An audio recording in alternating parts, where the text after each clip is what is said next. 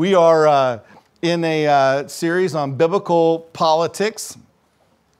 And I want to talk today a little bit about that person we all know. Everyone has somebody in their family. It could be in your neighborhood. It could be in your friend group. That person you always think twice about inviting to something because you know that if they come, somewhere along the line, there's going to be hurt feelings and an argument off in the corner somewhere, right? And we may think of that person as contentious, but they view themselves as passionate. Hopefully you're not that person. I've been that person at times, but we won't talk about me today. So what I want to start with is just kind of ask this question: what's the difference between being passionate and contentious? Because like I say, I don't think most people see themselves as contentious. They have a different word for what they are. It could be passion. It could just be right. That right there will tell you a little bit of the difference. What's the difference between passionate and contentious? Again, all these notes are in the app. If you don't like to write stuff down, most of it's already there for you. So according to the dictionary, passionate is expressing intense, driving, or a dominant feeling or conviction.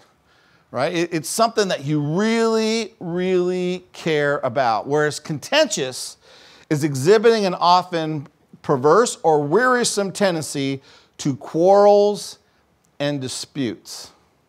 Now, you could be passionate in that, but it's really the end result. So as I was processing this, I thought of a few ways maybe to distinct. A passionate person loves to share their love of a topic, a thing, or a person, right? It could be a particular kind of movie. It might be something political. It may be something religious. It may be whatever it is, right? They love to just share this topic, this thing, or this person. Whereas a contentious person likes to argue with the intent of setting others straight. See, one person's trying to share their love. Another person's basically trying to say, you're an idiot. Let me tell you why. All right? A passionate person may attempt to win you over to whatever it is that they love, but a contentious person will bowl you over. Right?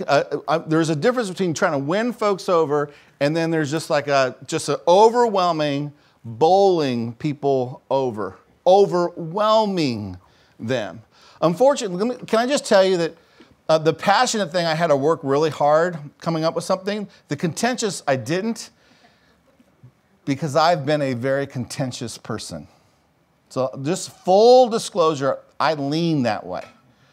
In my nature, I lean towards contention because I'm right. See what I mean? Nobody laughed harder than my wife at that class comment. A passionate person loses time when they're talking about their favorite topic, thing, or person. It's just they don't realize how long they were talking, or because it's something they love. But a contentious person steals your time, trying to bludgeon you with their perspective, right? A passionate person, as long as you're willing to listen, they're willing to talk. But a contentious person will follow you, right, and keep insisting. Well, you don't understand. You understand. Da da da da da. A passionate person understands they are a bit out of balance in their passion. They actually maybe can laugh a little bit too at the fact that they're maybe a little overwhacked and that they love this thing so much. Whereas a contentious person is convinced the entire world should take the matter as serious as they. And anyone who doesn't is obviously an idiot. Now, I hope that, unlike myself, you could not relate at all to the contentious person, at least personally. Maybe, again, you probably know someone. Unfortunately for myself and maybe a few in this room, the contentious thing we understand. And so today we're going to talk about the spirit of debate or the spirit of communication, right? And one of the main differences between a passionate person and a contentious person is the spirit in the room. A passionate person, the spirit in the room is, yeah, this person obviously cares so much about this thing, right? Life doesn't raise and fall on this, let's say, this really, The Princess Bride, let's say, right? But you can tell when they start talking about the movie, they're really, into it and whatnot. But the mood in the room is just kind of, we'll give them their 15 minutes, right? But a contentious person sucks the air out of the room. Nobody wants to be there but them. And they kind of place themselves, if you would, by the door to make sure nobody escapes, right? It's the spirit of our communication. It's the spirit of our debate. And so Paul actually addresses this, not directly, not politics, but the spirit of debate, the spirit of discussion, if you would, in his letter to a young shepherd of God's people named Titus. And so if you have a Bible, if you open up to Titus, we're going to start about 2/3 through the letter. We've put chapters and verses in so we can find our way around. So Titus chapter 3. And he starts by here's positive. He says to this young shepherd, hey, here in the positive, this is what I want you to relay to the church of Jesus Christ. So like Titus, I need to relay the same things to you. And Paul writes this. He says, remind the people of the church, that is, to be subject to rulers and authorities, to be obedient, to be ready to do whatever is good, to slander no one, to be peaceable and considerate, and always be gentle towards everyone. Okay? So he basically says, I want you to go out of your way to remind folks, these are things that they've been taught, but we need to be told again, right? There's a reason we're doing a series on biblical politics this year, right? You all know most of this stuff. But if there's any time that we need to be reminded, it's this year. It's this year, which we all know is already starting to be and will end up a very contentious year. So then he gives us this kind of list of what are you to remind them to do. So number one, actually the first three things has to do with this first statement. We're supposed to remind them to be subject to rulers and authorities. In other words, you and I don't get, as followers of Jesus, now that's the qualifier, as followers of Jesus. Followers of Jesus don't get to choose whether they obey or show respect to the politicians they like. We are called to honor and respect and obey both sides. Both sides. And then he's got two more statements in relation to rulers and authorities. The first is, be obedient. Be obedient. As followers of Jesus, again, our first allegiance is to Jesus, but we must obey our government and its leaders as well, to the degree that they don't cross the line of our love and respect for God. So that's primarily has to do with our worship. So, for instance, several years ago, right, the government said that in order for people to be safe, right, you needed to meet with a certain number of people, right? I think it was 60. So we went for multiple services, so we made sure to get under that 60. Remember, we met out in the courtyard, and we put the 6 feet between us and other households and all that kind of stuff, because no one's going to stand before God and God going, I can't believe you put 6 feet between you and the person next to you. God's not going to be upset about that, right? Now, if the government had said you cannot meet at all, if the government begins to say that there's things that we can and cannot teach, which if you don't pay attention, they're beginning to, then we will disobey. Because God has been very clear, this is truth. You got to teach truth, right? We have to worship our Lord. We cannot worship our Lord. But in terms of stop on red, go on green, pay taxes on this land, have this kind of training in your workplace, I mean, we are supposed to obey, but not just obey. There's this attitude. Look at the very next one. Be ready for every good deed. See, there's kind of this attitude. There's obey in that, most of us paid some sort of taxes, right? And we had to have that in here in a couple weeks ago, right? But also most people paid them begrudgingly. Now, I wasn't dancing and praising the Lord when I paid my taxes, all right? I'm not necessarily suggesting that, but what I am suggesting is that we should be ready to support. We should be ready to, we need to work on our attitude so not everything is like, well, all I have to do whatever, but I'm not going to do it with any kind of good attitude. For the believer of Christ, he wants us to not only be subject to rules and authorities and be obedient, but to do it, ready to do a good deed, ready to be a blessing, if you would. We must be responsible citizens. I believe we should vote. I believe every vote matters. That there is even things in California that are really iron sharp in terms of which way they can go. And it's important that we vote. It's important that we participate. But we participate with the right attitude, with the right heart, with the right example.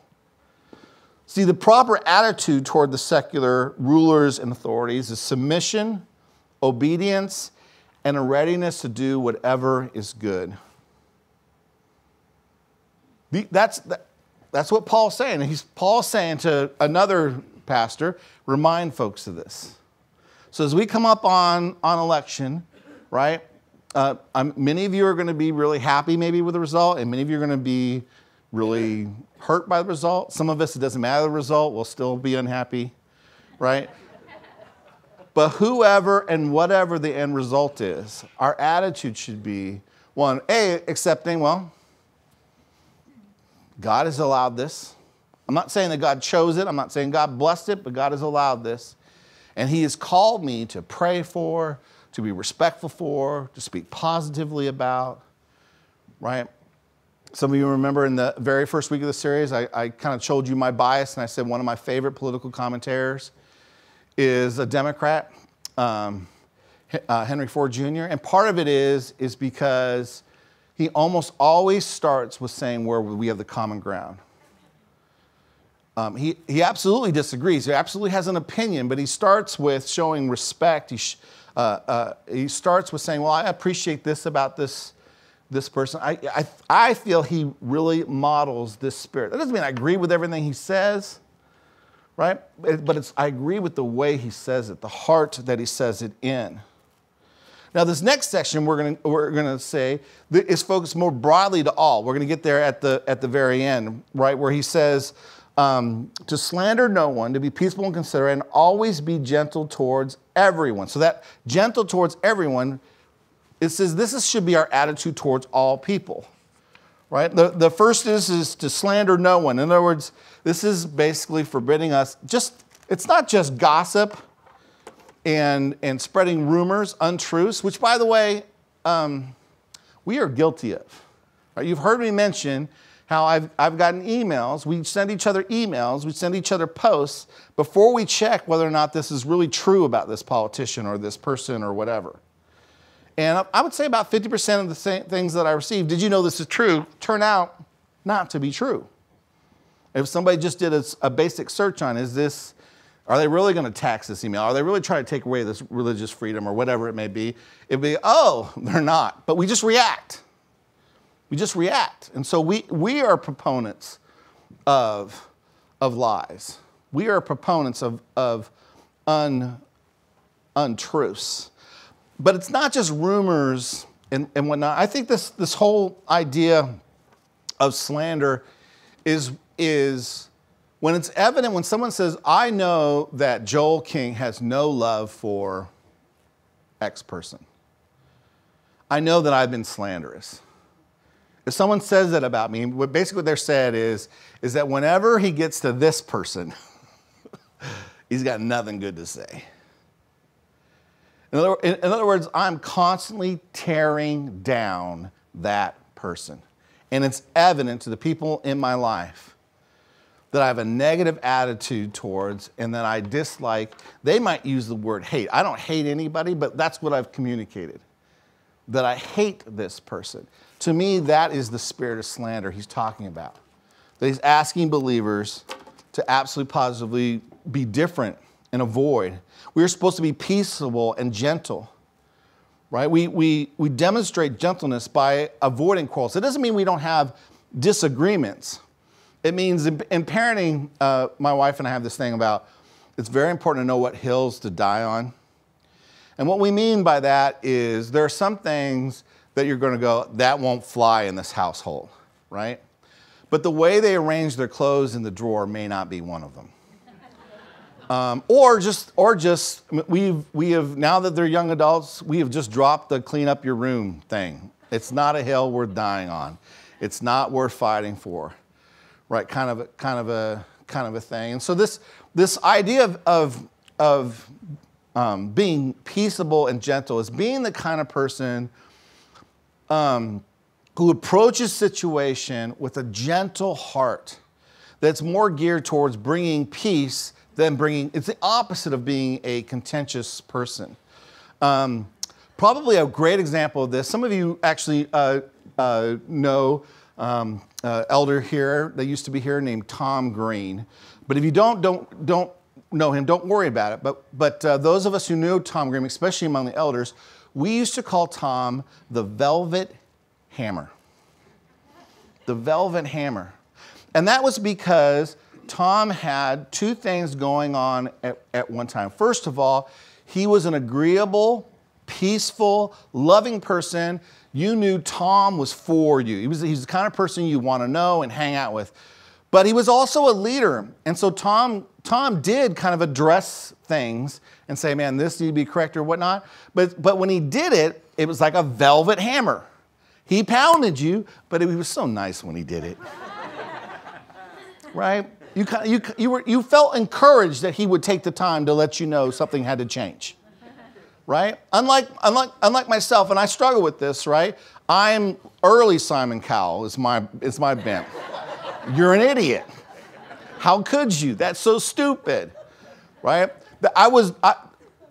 That's not being peaceable. That's not being gentle. It has been God's work in my life to learn to be peaceable and gentle. And many of you will tell me I'm still working on it. I'm not going to argue with you. But this is the goal. Not that there's not disagreements among us, but the way we address it is in the spirit of peace and gentleness, showing every consideration. Really, this root word means humility to all. That we approach people not as better, and not that we're right and you're wrong, but we approach people with a humility like we're looking out for their good, like we appreciate who God's designed to be, even though you may or may not agree with me on certain things, right? I understand you have value. I understand that you're loved by God and that you're precious in His sight. That is the spirit that He wants believers to have. That's what we should be known for. That should be our reputation, if you would. That was Jesus' reputation. Jesus did not water things down. I think people have this idea, well, Jesus was loving and He accepted everybody. And when they say accepting, it means like He agreed that everybody was okay. That's a bunch of baloney. You're not reading the same Bible I am.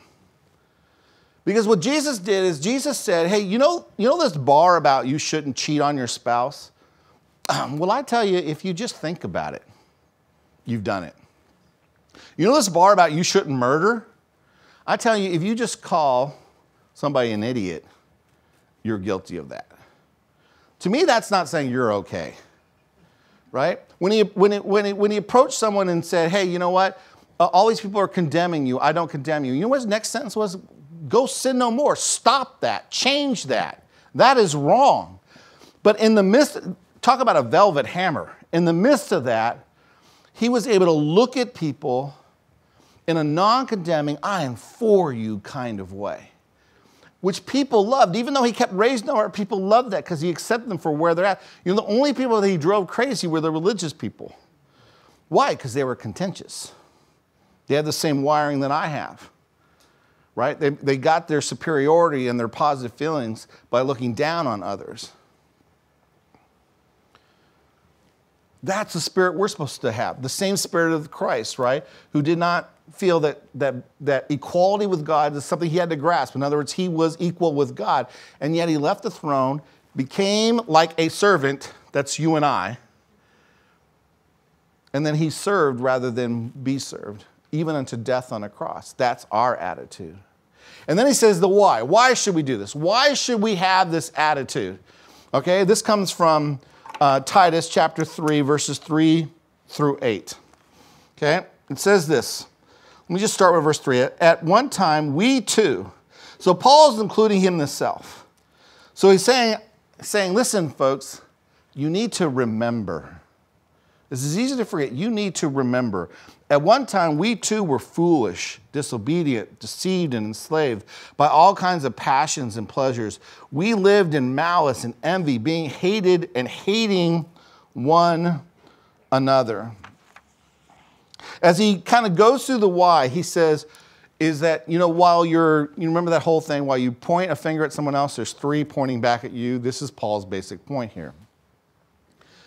Why would we be contentious with the world when we were just like the world?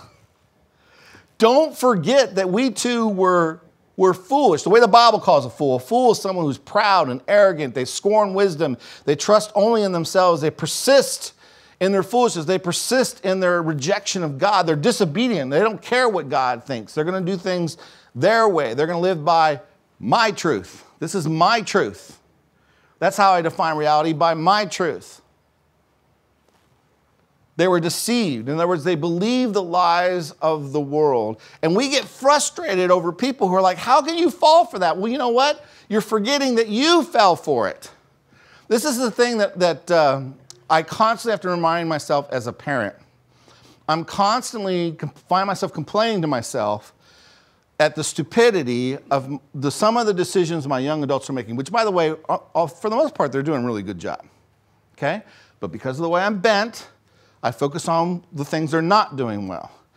And then the Spirit of the Lord comes along and says, now let's see, what were you doing at that age? And it's so easy to forget the idiots that we were, right? And we start treating people like, well, I had it figured out from birth, right? And you're all laughing because you know that wasn't true. And most of us still don't have it figured out. But for those of you who know Tim Riley's always saying, right, we want God's grace when it comes to us and God's justice when it comes to others. And what Paul's saying is remember that you needed God's grace. That you were foolish, disobedient, deceived, that you were enslaved to your passions, to your lusts and pleasures, and that basically you said, if it feels good, this is what I'm going to do, right? And many of us followed that path, and where did that path lead? Slavery. We thought it was freedom. I'm free to smoke it, I'm free to drink it, I'm free to say it, I'm free to do it, I'm free to whatever. And then as we got down that path, we realized this thing has enslaved me. That was us. Why do we make such a big deal about them and we forget that was us? That was us. And even if it wasn't you literally, right? Like I said, you didn't murder anyone. When you get to Jesus' standard, he says, all of us have in one way murdered people by the way we've spoken about them, right? You might not have used a drug, but all of us have tried to take feelings and cover it up in a worldly way. Every single one of us.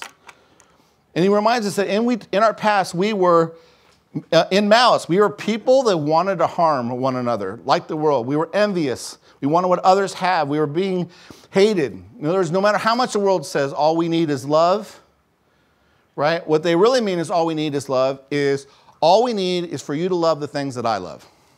And then we'll all get along. That's really what that means. When it first came out, it seemed like a wonderful thing, though it came out the year that the Beatles broke up. But that's besides the point. We were being hated and we hated one another. That was our past. Don't forget that. And don't forget the change. Right? Don't forget the change in verses 4 through 7.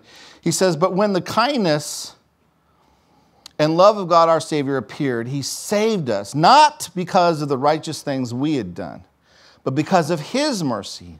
He saved us through the washing of rebirth and renewal by the Holy Spirit, whom he poured out on us generously through Jesus Christ our Savior, so that having been justified by his grace, we might become heirs, having the hope of eternal life.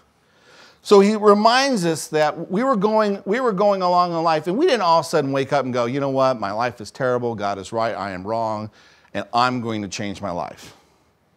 He reminds us that was not the case, right? But at some point, we encounter God's kindness and love that where God entered in, and it was, notice here it says that God, the love of God, our Savior, that's the Father, right? At the time that we responded to the good news, we were saved from our old life. But we were saved, like all those things that he just listed. We were saved for our foolishness, our disobedience, our envy, our hating. We were saved from that. We were saved from the things that were enslaving us. And most importantly, we're saved from eternally being separated from God at that time. But that happened not because of our good deeds that we have done. See, we go around in politics often and we make this argument, I can't believe the world won't, I can't believe the world won't, and we forgot that we wouldn't until God did.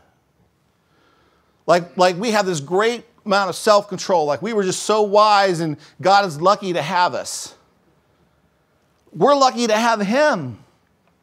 We are no different than the world. That's what Paul's saying. Remember, you're no different. It wasn't because of your good deeds, what? But it was because of God's mercy that we were washed and made new, what? By the Holy Spirit. Again, now notice now the Holy Spirit's involved in salvation. It's this whole idea of washed and made new refers to the whole idea of the temple, right? You have a cup, and you're going to use it in the temple to worship God. But the cup is just a cup.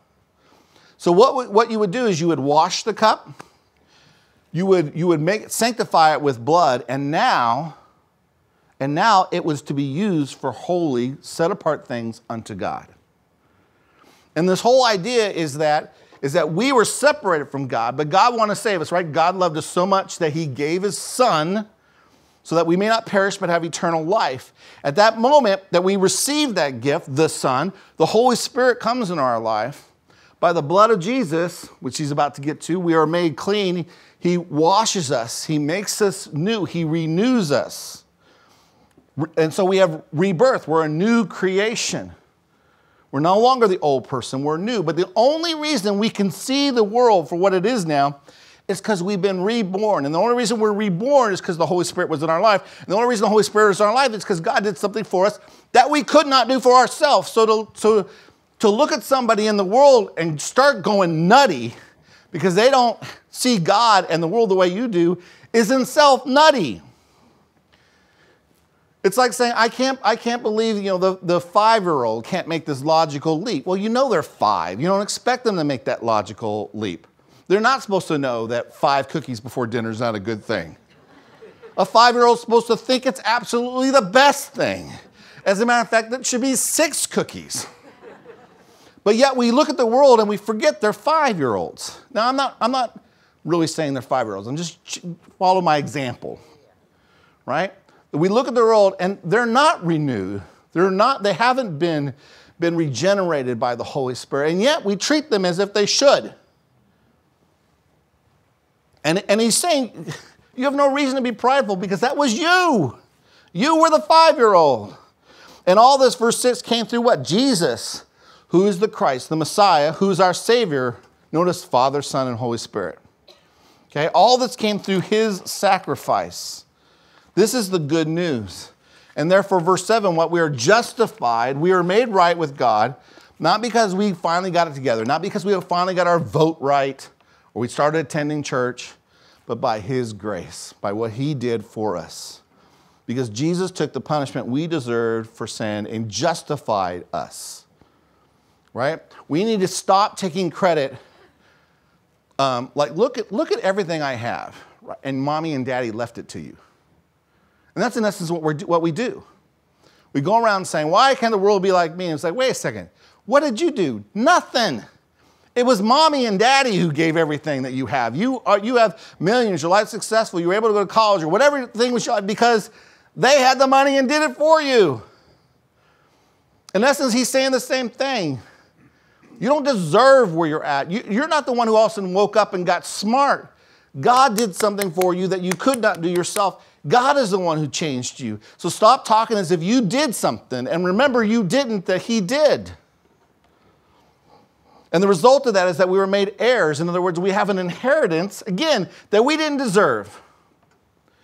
God didn't come down to the human orphanage and go, okay, I only want the most worthy ones. I'll take Mary. Right? No, matter of fact, he usually does quite the opposite. God comes down on earth and goes, okay, who's the one that if I choose, everybody go, well, it must have been God. Ooh, I know a contentious, self-righteous, arrogant person. I'll take Joel King. I'll take him because if I can start turning humility in him, then everybody who knows him will go, there must be a God. I don't recognize that person anymore. I didn't grow up with that Joel. Verse 8, he says this. He says, this is a trustworthy saying. In other words, the gospel that he just talked about, this is a trustworthy saying, and I want you to stress these things, so that those who have trusted in God and may be careful to devote themselves to doing what is good, these things are excellent and profitable for everyone. In other words, if you're going to speak confidently about something, you're speaking boldly about something, speak boldly about the good news, about what God did for us that we could not do ourselves.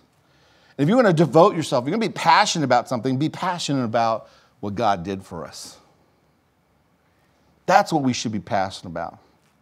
And so he gives us these 3 reasons why we should be humble. Number 1, our past condition was shameful. We did not love God nor other people. We had no basis for our pride, just like the world. Number 2, we were unable to save ourselves. We're not good enough, and there's nothing that we could have done to make ourselves better. Number 3, we have the hope of eternal life by God's grace. And it's not based on our performance. So when we approach the world in that light, we should be able to approach them in gentleness because we realize I was 5'2". I was there too, and there's nothing special about me. And then he ends with what I call the negative. He said, this is what I want you to be like. Then he says, this is why I want you to be like it. And then he says, be careful of the opposite. And by the way, he's talking to Christians. You and I, followers of Jesus. And he says this. He says, starting in verse 9 here, but avoid foolish controversies and genealogies and arguments and quarrels about the law, because these are unprofitable and useless. Warn a divisive person once and then warn them a second time. After that, you have nothing to do with them. You may be sure that such people are warped and sinful, and they are self-condemned. He basically says, avoid these people, avoid folks who all they ever do is lead people to foolish controversies, genealogies, strife, and disputes about the law. Here's the thing. In the context, we really don't know exactly what he's talking about. God did not feel like we needed to know the specifics, and probably is because if we knew the specifics of them, then it'd be easiest for us to say, well, that doesn't apply to me. What he's saying is this, is that there are some people that are followers of Jesus that are geared towards gentleness and peace and love and seeing people through the Jesus lens. And then there's other people, they may be in church, they may have high self-discipline, they may go to Bible studies, right? But they fundamentally see themselves as better than others. They fundamentally get down in the minutia, folks. Maybe they argue over the music, the painting of the church, the condition of the kitchen, 1 or 2 political situations, how you do vote, how you don't vote. And they stop seeing people, and all they see is a reason that the rest of the world needs to know and believe what they know and believe. But they use the Bible and Jesus to justify, quite frankly, their hate. And they're just argumentative. They're just argumentative. And he says, avoid these kind of folks. He says, and if the person is contentious, give them 2 warnings. Come to them and say, listen, this is divisive. You're not helping anyone. You're not going to convince anyone, right, that we have to use the King James Version of the Bible. I don't care what version you use. Do what you understand. You'll be fine. Read the Message. If you just do what the Message says, the translation I'm talking about, Okay. Okay. But we want to make this big deal about these little things. Why? So we can basically ignore doing it. And we can feel good about, well, we got the translation right. We got our vote right. We got this right. We got that right. But what he says is go to that person and he says, warn them. This isn't helping the kingdom. This isn't helping people come to Jesus. Then reject them as a brother or sister in Christ because they are committed to divisiveness and self-condemned sinner who won't repent. In other words, they basically said that my way and what I believe is more important than Christ and his church. Now, I'm not talking about Jesus, again, back to Jesus, told the truth. I'm not saying, man, we should avoid offending people and saying, well, God doesn't believe in that, especially within the church. Maybe not outside the church, but definitely within the church. But we all know those folks that will make a mountain out of a molehill. So, Corey's going to come up and lead us in one last song, and I want to talk about this question that I said I would address today. How passionate should we be about political matters? And I would just say you have to discern this. Our hearts should break for the things that break the heart of God. But our number one passion should be God's number one passion, which is the good news. It's not a virtue. It's not that we get the right person in office. It's not even that we protect certain folks, though that does break his heart. But that everybody, the rich and the poor, the woke and the unwoke, the east and the west, the male and the female, that they may hear and get the opportunity to understand and know that God loves them through the good news. Our attitude should reflect the humility of Christ, who came not to be served, but to serve and has laid his life down for the many. So here it is. If you want to evaluate this, go home and sit before the Lord and just do this. Would the people around you say you're passionate for Jesus or that you're contentious? Would the people who read your Facebook or social media posts, I know there's lots of other more things bigger than Facebook now, right? Whatever it is, would your family say that you're passionate for Jesus or that you're contentious? And if they say you were passionate for Jesus, would they say that you're passionate that hurt, lost, broken people understand that God did for them what they could not do for themselves? Or they say you're passionate for Jesus in that, you're always bugging them. They got to go to church. They got to read their Bible. Because those are two different things. I think that second category is important, but it's all about the first. Ask God to examine you. I hope you guys do better at this than I have. God's got a whole long list for me, but I'm growing, and that's the goal, is to take one more step and be a little less contentious and a little bit more like Jesus. Amen? Lord, would you do that work in us and through us by your grace? May we stop looking at people as the world does, valuing them, dear Father, only whether or not they agree with us, and start looking at them through your eyes, the way you looked at us. Will you do this miracle in our hearts? In the name of our Lord and Savior, Jesus Christ, I pray. Amen.